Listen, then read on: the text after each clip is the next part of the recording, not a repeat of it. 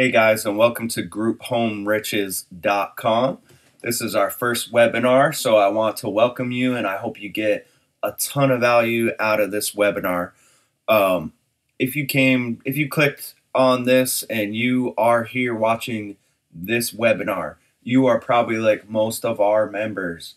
They have the desire to help out their community, but at the same time, they want to not just make good or all right money, but they want to make great money doing something that they love. Now, a lot of our members are in the medical field already. We have a lot of nurses. We have a lot of folks who volunteer their time at local charities, or a lot of folks just have the desire to help out certain segments of people because, they may be ex-veterans themselves, or they may have a family member who's an ex-military, and they just see the rough times that they go through. We've all seen that. If you live in or have been in any city, I mean, you see folks who served our country and they're homeless and they're on the corners begging for change to just get food. Uh, you know, our members and our model that I'm gonna talk to you about can help people like that. A lot of folks have family members that maybe have a certain disability and they want to provide shelter for people like them. Now, in this webinar, I'm going to show you a model that will satisfy that desire, that need to help out your community. But at the same time, we're going to show you how you can make great money doing that. It's a win-win situation all around. Now, I know you can tell by the name of the site, by the name of this webinar and our company, we are not a charity. So we are going to show you how the business aspect of this, but still, you're going to be helping out your community. It's going to be a win-win. Now, our founder, Andy, he put together our system and our products. He's been in the business for about 15 years, and he's scaled his business to now where he earns well over the average income for the United States. We're talking over six figures in passive income. And what that means is that he does not have to deal with the day-to-day activities. He's not managing the homes. He's not in and out of the business. He just checks on it, makes sure things are going smoothly from time to time. But for the most part, he's hands off with this business. Now, you can do that if you want with our model. We'll show you how. Really, whatever your goals are. A lot of our members are just here to make some side income and also possibly replace their job. Chances are you're not happy with your current job if you do have one. If you are looking into stuff with this, and we don't blame you. What we call a job, we say that stands for just over broke. So regardless, whatever your goals are with watching this webinar today, I hope you get some massive value from it, and we look forward to working with you. Now, I know a lot of you are not here to get rich quick. If you are, please stay tuned. Briefly, I'm going to give you directions on what to do if you are here to get rich quick. In this webinar, I'm going to show you how you can generate up to $8,000 in revenue per month in a property that you do not own without a lengthy or expensive licensing process. I know it sounds too good to be true, but I promise you, stay tuned through the whole webinar and I will show you exactly how that's done and how that's possible and how you can be up and running in this business in the next 60 days if you want to. I'll provide you with some tools and a clear path on how to get there. Does that sound good? Awesome. Let's continue then. Now again, I'm going to show you how it's possible, but if you are on this webinar thinking this is a get rich quick kind of business where it's going to require little effort, I am going to need you to leave the webinar. That is correct. This is not for you. This is not going to get rich quick. It's going to take It's going to take some hard work in the beginning, but like I said, this is a business that you can eventually scale up and become financially free by, if that's what your goal is. Or you can simply just earn some really good part-time income, or replace your current job's income, retire from that and become your own boss, doing something that you love while at the same time helping your community. But it is going to take some effort on your end, and I will show you how it's done. But again, you do need to be ready to put in the work. So if you clicked on this webinar, ready to get rich quick, then adios. This is not for you. All right. Now, if you are still with me, you are ready to put in the work. Thank you. And I do look forward to working with you. Now, this slide, this is what our fancy lawyer wanted us to let you know. Watching this webinar does not guarantee that you will earn a revenue of $8,000 a month. Most of our members, like I said, come to our website while just trying to research if they can make money while helping out their community, and we will show you that you can. You can be up and running in as little as 30 to 60 days if you hustle, and the average home under our model will bring in revenue of around $4,000 to $6,000 a month. So you can expect that in revenue. And then after expenses and everything is taken out, you can expect to earn a couple extra $1,000 a month. Like I said, it is going to take a lot of work and effort in the beginning. You're going to need to learn everything. You're going to need to hustle to get your home up and running and get it filled out. But the great part about it is that after it's set up and filled up, this is only going to be part-time hours from you. And that's just your first home. So imagine what happens after you do get maybe 2 or 3 houses, or after you're one of the top ranked websites in your area for people who are searching for a group home like yours. What happens when social workers are referring tenants to you consistently, and you can maybe offer more services or make the home nicer or prepare better meals. You can scale this up, and you can eventually raise your raise your rent, basically, or the fee that you're going to charge your tenants. I'm going to talk to you in a little bit about one of our members that is operating in Texas, that he actually earns over $8,000 a month in revenue on a home that he does not own.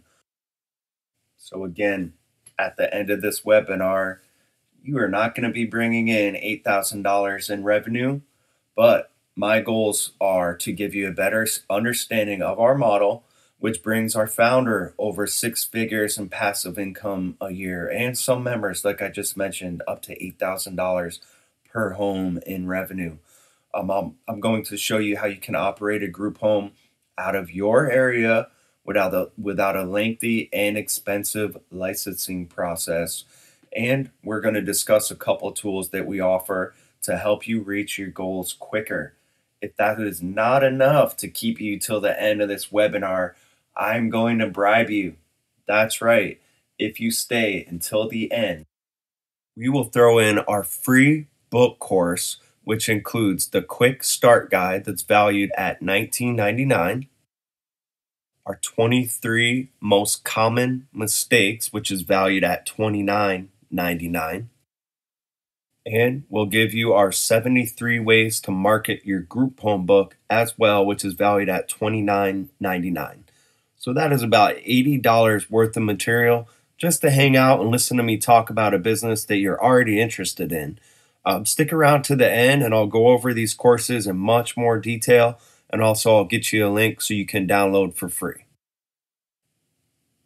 All right, now that we have the get rich quickers out of here, and you know that you're going to get not just some great information out of this webinar, but you're going to get a freebie as well. Let's get into why you probably came on the webinar in the first place.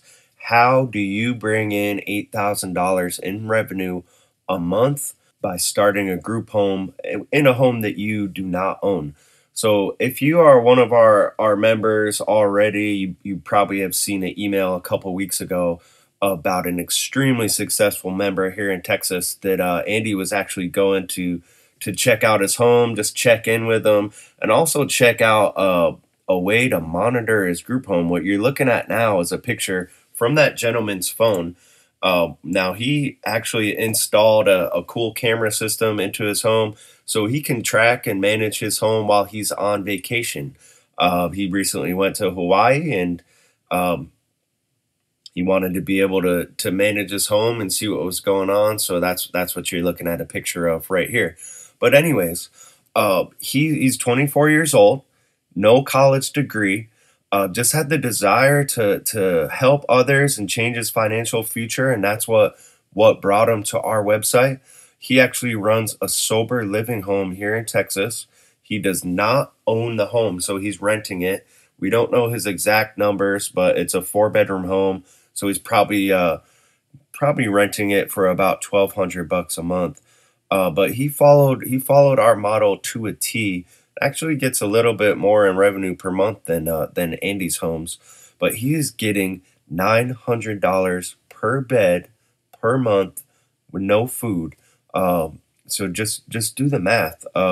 He has 9 people in the home, and at $900 a pop, that's $8,100 per month in revenue. Now he's got it set up now. As you see, he's tracking it, he's monitoring it. He has a one of the members manages the home. He's kind of like the head of the home that he's assigned. He's followed our marketing to a T. Uh, and again, it's a sober living home, bringing in over $8,000 a month in revenue. Subtract out the rent and probably some other expenses. He's probably, well, let's say that's $6,000 in income. Uh, and this is for part-time work. Now, imagine how could your life change if you were bringing in, this is above average results, but let's say you do on the low end $2,000 or $3,000 a month. How much better could your life improve? And it's not just that; it's not the money, as we've touched on before. You're helping your community as well. So think about that. Think about how your life can change if you were to implement our system similar to this young gentleman. Moving on, and this is an actual profit and loss statement. So we're going to show you what's possible in this business and what you could be doing. Now, again, you were looking at a four-bedroom home, and as we teach in the products that I'll touch on later, but you are going to double up each room. So it's two tenants in each room.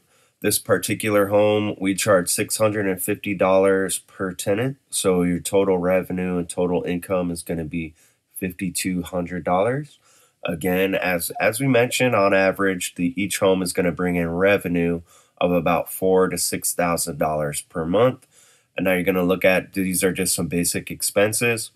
Your electric and water, a little over 200, gas about 40, cable TV and telephone is provided. It's about $85. PITI, which you can kind of compare to rent if you're not looking to own a home at this point or purchase a home. What this is principal, interest, taxes, and insurance. So payment to the bank, payment for insurance, and then your tax payments.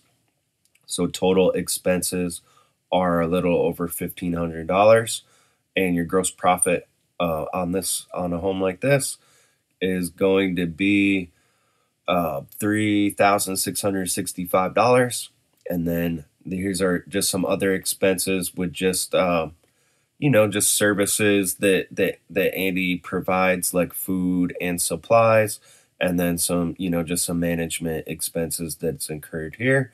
So net income, just a hair under $3,000. Now again, $3,000, you're not going to get wealthy off that. But imagine if you had two homes, you could probably replace your current income just by having two homes like this and implementing the strategies that we teach. Um, if you're looking to become wealthy or financially free from doing this, it's totally possible. So imagine if you had scale it up to like Andy, who has about 15 homes like this, 15 to 20 homes. doing this kind of revenue. Now, what you're looking at here is an actual home in Texas that Andy owns. As you can see, it's nothing fancy. You do not need to buy or rent the nicest home on the block. Andy's to the point where where he's buying the homes and renovating if needed.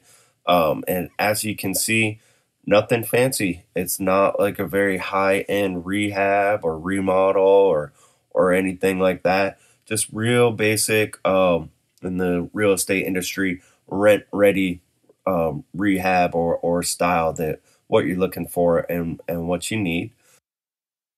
So as you can see with those past two examples, the money can be great in this business. And you can achieve financial freedom even if that's what you're going for. But again, that's not why we do this, and that's probably not the main reason why you're looking to do this. We're doing it to help people, and the more people you help, the more money you're going to get in exchange. Really, you provide a great service, and money is just going to be the byproduct of that. So Andy gets letters and emails like this all the time, and I wanted to include that in that webinar to really drive this home to show you the impact that you can have on your community.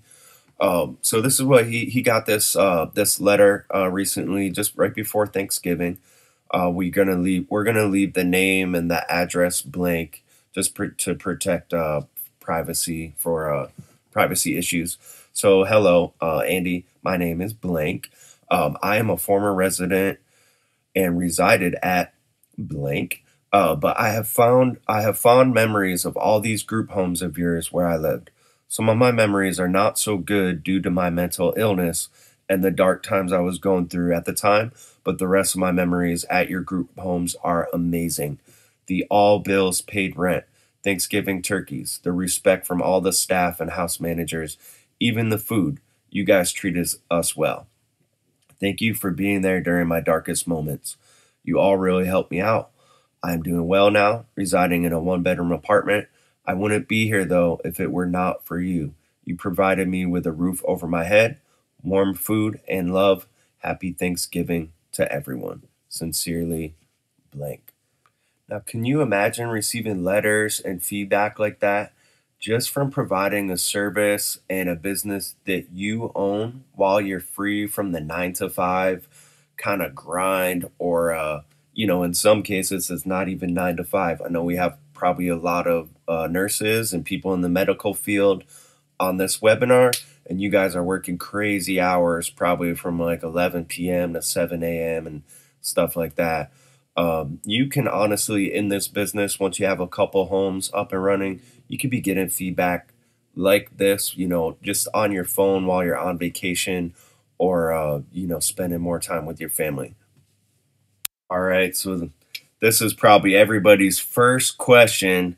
How much is it? How much is this going to cost me? Yeah, that's great. Andy makes all this money and I can be up and running in 30 to 60 days, but how much is it going to cost? Let's do some math right now that you're probably thinking, you have to buy a home, right? Well, how much is the just the median average home? We're talking like 3 or 4 bedroom in the United States is $225,000. I know you could get mortgages on that, but it's still something you're gonna have to pay back, right? And then what else? What else are you gonna need? You're gonna need to have a nurse on staff, right? I mean, you're operating a group home. A lot of these folks are gonna need care, so let's just say we only have one nurse on staff. This is your average salary for a registered nurse in the United States is about $73,550.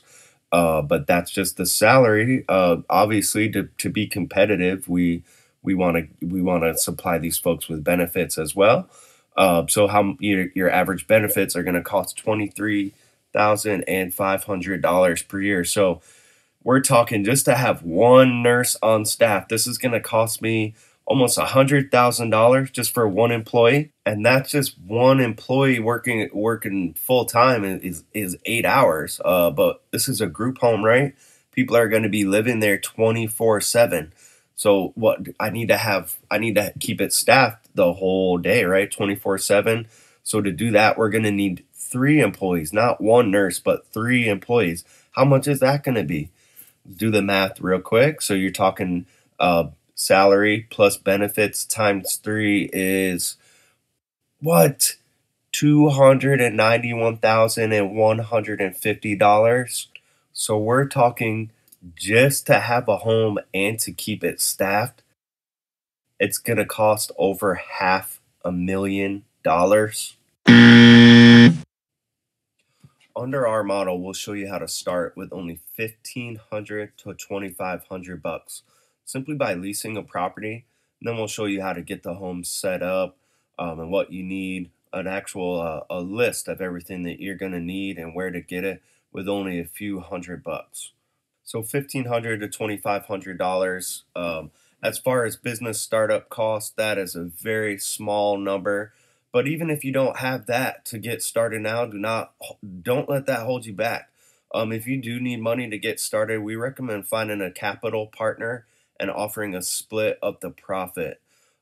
Using the methods that we teach. Again, each home is going to net around $2,000 to $3,000 a month. How long would it take for you to pay off $2,500? Do you really not have any family or friends, or think that you can find somebody that's looking to make a little bit more money?